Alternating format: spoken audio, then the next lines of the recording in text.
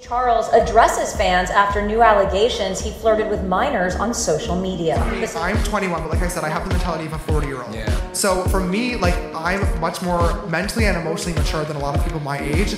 I'm not physically attracted to older guys, which sucks. Like, I would date like the absolute youngest, like 18, 19 that looks a little bit older, or like 24 that like has a young personality. Okay. Finally came to a conclusion. It sucks and it is ridiculously embarrassing to admit this, but I think I have to, and that is that I'm desperate.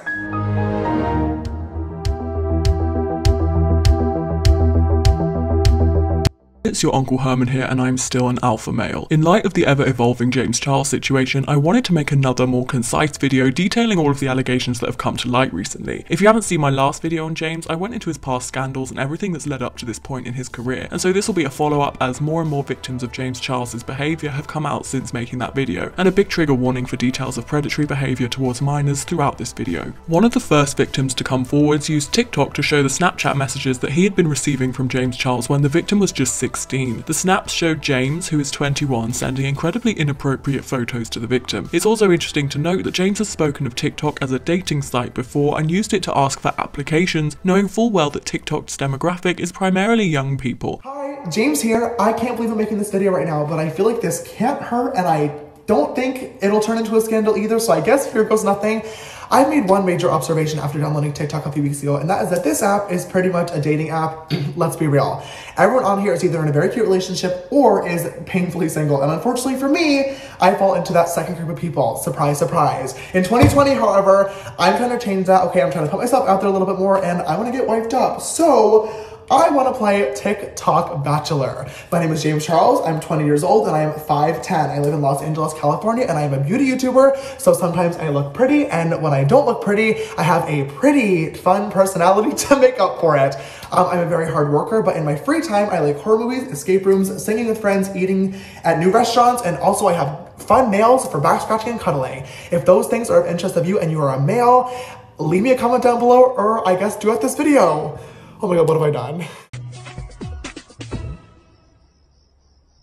This story started to take off as another victim came forward saying that he'd added Charles on Snapchat first and sent him a message expressing that he was a fan of him. He said that he was excited to see James had opened his Snapchat messages because he's my biggest influence. Influencer-wise, I've always looked up to him. In a so-called part 2, he posted more of what he said were explicit photos that Charles had sent him, which he censored. He said that I was getting really uncomfortable, so I told him my age. I told him I was 16. He went on to say that Charles then repeatedly asked for photos and to FaceTime him. This is the story that prompted James's initial statement released on Twitter denying that he had groomed or sent any inappropriate messages to the minor, and shortly afterwards the victim who'd come forwards allegedly was taken off of TikTok. However, James later talked about the situation in his video and apologized for it. These conversations should have never happened, point blank period. There's no excuse for it, there's no ifs, ands, or buts, and I take full responsibility for that. I trusted the information that was given to me rather than the information I could have and should have gotten myself. In both of these situations, doing research into these people's public social media profiles would have revealed their true ages, and therefore these conversations would have never happened in the first place, but I didn't do the research, and that is what is so embarrassing. As an adult, it is my job and my responsibility to verify who I'm talking to, and therefore there is no one to blame for this other than myself. To the guys involved with this situation, I want to say, I'm sorry. I'm sorry that I added you, I'm sorry that I flirted with you, and I'm really sorry if I ever made you uncomfortable. In my opinion, this part of the apology video can be taken as a sort of confession, as in apologizing for it, he is saying that these messages did take place, which goes completely back on his original PR statement on Twitter, saying that it never took place and saying that the accusations were completely false. The next minor to come forwards tweeted about his experiences with James Charles, saying that he introduced himself as 17, and even after this, James continued to flirt and called the victim cute. He posted screenshots of their conversation saying that it never got sexual, but it's still weird how he continued to talk and flirt after he knew that the victim was a minor. The next person to come forward was just 14 and made a video about how James Charles had allegedly sent and asked for inappropriate images. The reason why I'm here today is because Ethan didn't feel comfortable enough filming this alone after numerous threats made to him by James Charles. Alright, so about a couple months ago, back in March, I would say, one of my homeboys were on James Charles Live, and he's like, bro, like, join this, like, let's just troll him. Like, we're just putting random stuff and just trolling it. My friend was like, yo, like, I bet you want DM him.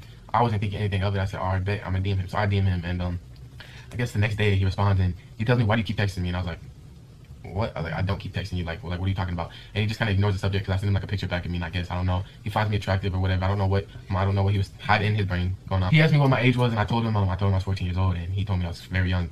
And I said, yeah, and he said, add me on Snapchat because I feel more comfortable talking on there. And so I said, okay, like, let's do it, like, bet. And me not knowing anything, like, I just think that's cool, like, James Charles, like, 18, 17 million followers, like, once we add him on Snap, like, not even in a clout way, like, I'm just saying, like, that's dope, like, in an influencer, like, everybody knows who he is pretty much. I was like, that's awesome. And so I thought it was cool, and he just started getting a little too comfortable with me and just pushing it over the limits, knowing I was underage. And I started talking to him about it, and he didn't really believe it until he saw it with his own eyes, James Charles being so pushy and just making me feel uncomfortable to the max. And I honestly, like, he was like, I guess he was trying to get me into thinking I was bisexual or gay, whatever y'all want to call it. But he was asking me to send him nudes, and he kept wanting me to go to LA, and he kept sending me nudes, and I kept just sending me a picture back. I didn't respond. I just let him send a picture back to me, and he would leave it on open, and then snap me like a few hours later, sending me another picture of his like ass. You know, I'm just gonna say, like, it made me feel super uncomfortable. And so yeah, like, honestly, like, I'm not making this video to cancel him. I'm just trying to help others out there because there's a lot of kids that are my age that I think it's awesome that James Charles is asking to add him on Snapchat, but in reality he's trying to make you think that you are something you're not. And I don't want that happening to anybody else. And to all the parents and everybody watching this video, I'm trying to help you out for the future with your kids, and to make sure always, like, stay in touch, like ask them, like, check their phones, whatever you want to do, you know, because, like, there's people like James is a child predator. My thing is, you asked him how old you were, and when he told you he was 14 years old, you still continue to try to force yourself on a little kid. So my thing is, like, I don't know, I just don't think that's cool. That's disgusting. You're 21 years old, and you want a 14-year-old? Out of all the people in LA, there's 4 million people in LA, and you choose to try to force yourself on a 14-year-old. It cannot be confirmed whether James knew that the victim was 14, but either way, this is an extremely serious and disturbing allegation. Another TikTok shows someone who allegedly knew James in high school talking about how James Charles used to catfish members of the high school soccer team to get their nudes. So the past week I've just been double checking and verifying things I could say about the James Charles catfishing story. I did link 2 videos, but a lot of people still had questions, so I'm just gonna run through it really quick. This will probably be my last video on it. So this all came out in 2016 on Twitter. It was really big in my area. One of the alleged stories is that James would dress up as a girl, make different accounts as a girl, and talk to different guys from his soccer team, his high school, and neighboring high schools. This is all alleged. Now, I don't remember the exact reason, and I haven't been able to find my screenshots from Twitter on my old laptop. So allegedly, one of the reasons why he came out with it was he got feelings for a guy and then thought it would go over better if he just was upfront about it, but it kind of blew up in his face. That's an alleged reason. Another alleged reason why he did it in the first place was because people were bullying him, and but I don't know the validity of that, so that's definitely alleged. I'm trying to find more screenshots. Don't sue me. Here's some screenshots from the 2 videos I cited. That video with the information about the story times definitely didn't get as much traction as my first one, so I was just going to share them behind here. Pause to read. I'll leave it on the screen for a little while so you can see. Then here's another one you can pause to read. Please don't screenshot it with my little face in the corner because that'll be weird looking. Another video, there's screenshots from a conversation with his ex-best friend. I talked about that YouTube video on my TikTok page under, like, give a story time. I cite this video. And then here's another screenshot from that video. And then here's the picture of James dressing as a girl. So this is all alleged. I'm just putting out some information because everybody was asking and nobody was watching the videos. This is an allegation that has also been alleged by another person who claims to have known James Charles in high school. Reminds me of someone. As usual, all of this is alleged, and it must be considered how easy it is for people on the internet to circle false stories and allegations, but the sheer volume of people coming forward points to a predatory pattern that simply cannot be ignored, and James's recent apology video, in my opinion, only incriminated him more, with him admitting that he's engaged in this sort of activity and used TikTok as a way to try and meet people using the excuse that he is desperate. In my opinion, it doesn't matter how desperate you are, you should never groom minors. It's a crime, and it's using your power to manipulate and groom people, and that is never okay. And the allegations keep surfacing, with more and more minors coming forwards each day with new screenshots of their conversations with James. So as you can see, James Charles commented on one of my videos back in August. Then right after, he adds me on Snap, but notice he didn't follow my Instagram or TikTok. So at this point, I'm just shocked. I'm going insane. Like, I see this guy everywhere, and for him to add me, that's just crazy. So we texted for a couple days, but it was more of like, hey, what you doing? How you doing? We ended up getting the yellow heart within just 3 days. Then, you know, after those 3 days of getting to know each other and everything, the big question came out. James asked me if I'm gay. I told him I'm straight, and things start to get weird from there. He then starts leaving me on open. Literally the same day I told him I was straight, he left me on open for 10 hours. But I don't blame him, because he did say he was looking for a relationship on a podcast at the time. Looking for love on a long-term, like, longevity. But I would get these out of the blue snaps from him asking how am I doing or what are you doing, like, out of nowhere. And it went on for like a while, for like a week. And then he just asked me openly, would you be willing to experiment? I said no. He asked why. And I said, because I don't feel comfortable doing something like that. Then he started questioning my decision, asking why, and he tried making me feel like it was okay. He sent me this. What are you worried for, though? It's not like anybody's actually there, like about to suck your dick or something. So after he sent me that, I thought to myself, why me? Like, why does he like me out of everyone in the world? Like, why is he so open to me? Like, how does he know I'm not going to take a video of him without him noticing? So I was scrolling through TikTok one day, on the For You page, and I seen him comment on another guy's TikTok. So I went and DM'd the guy. Now, me being the curious person I am, I asked him, is James Charles hitting on you too? He responds with yes. And then I asked him, are you gay, straight, or bi? He said he was straight like me. Now, what was crazy is the same day someone hit me up and asked me, is James Charles hitting on me? Here's the screenshot. I take that back. He asked me, did James Charles hit you up too? Notice it's August 26th. This is all around August. Now I asked the guy and he was straight. Now we all ended up with the same stories. Like, he tries to make you feel like it's okay to try experimenting, which is wrong. Now James one day ends up doing something really dumb. He sends me a nude out of nowhere, out of context, out of the blue. Alright guys, so I'm gonna explain to you guys how this happened because a lot of people are curious. I damn this bitch, as you can see. Conversation. This all happened during the whole Taki scandal. I actually reached out to him because I felt bad for him. As you can see, he asked me for my snap right here. You guys. Anyways, I give him my snap. As you can see, he adds me right here. At this point, he messaged me right away, as you can see. So as you guys can see, we did develop a streak. I know 3 isn't a lot, but it does show to prove that we were Snapchatting each other back and forth for a bit. And at this time, we were actually on really good terms. I did not think he was gonna do anything stupid. So anyways, we started talking again at 3 in the morning, and we were snapping each other. I sent him a shirtless picture, and it was literally just me working out at home. If you know me, I literally post that shit on my story all the time. It's quite obvious that he was pressuring me into sending him photos.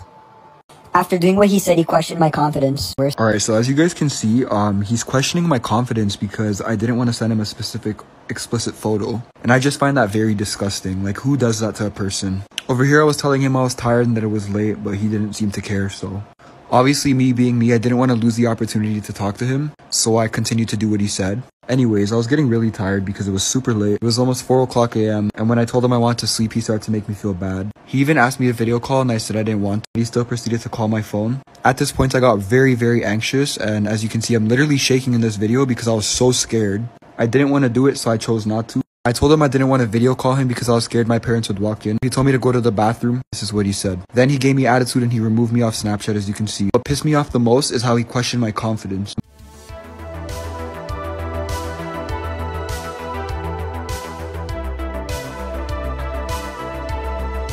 Another person has come forwards saying that they were even offered payment for inappropriate images of themselves by James Charles.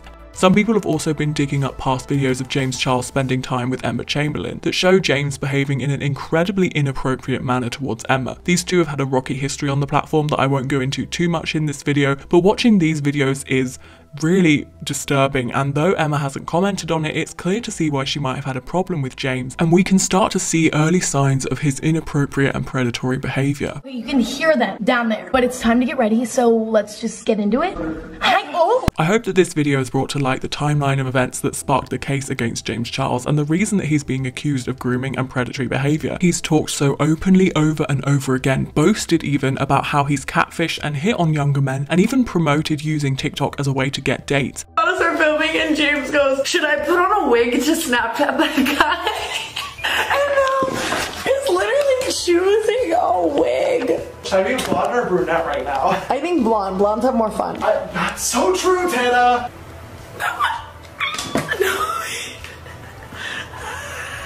That's good. Everything. I'm so professional. And not to mention that the apology video that he issued only incriminated him more. Making an apology video, in my opinion, when you've been accused of crimes is completely redundant. The victims of James Charles need so much more than an apology video. They need James to face the appropriate repercussions for his actions, in my opinion. This needs a full-on investigation, and though I'm aware that false allegations about James Charles have circulated in the past, even if only one of the many accusations are true, James Charles has still committed a crime and apologized for it by saying that he did it because he was desperate and single, which is never okay. So that has been my weekly update on YouTubers committing crimes and getting away with it. I really hope that this time he doesn't get away with it. I have, as always, been your Uncle Herman. Thank you so much for watching. You can like and subscribe if you feel like it, and I will see you very soon in my next video.